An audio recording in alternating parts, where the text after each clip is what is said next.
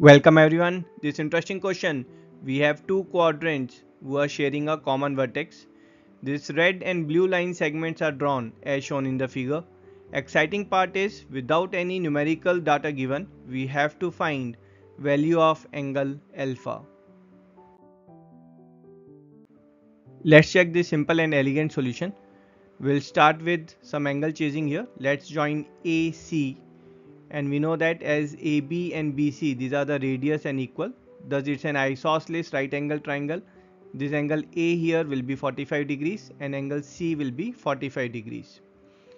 How about this angle here? So this angle at the center, that's your 270 degrees, and by theorem, if angle subtended at the center is 270, then the angle subtended at the remaining part of the sector, that will be 135 degrees. So if we'll join DA here, then this angle at point D, this will be 135 degrees.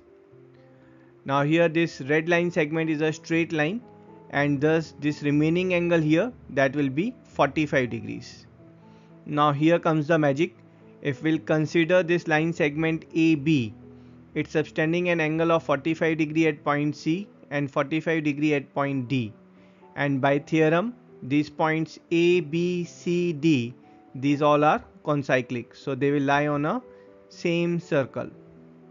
Now if we'll consider the chord CB, now this chord CB is subtending an angle of 45 degree at point A, and by theorem in the remaining part of the segment it will subtend same angle 45 degree, and thus the angle at point D will be 45 degree, or we can say alpha is nothing but 45 degree, and that's our answer.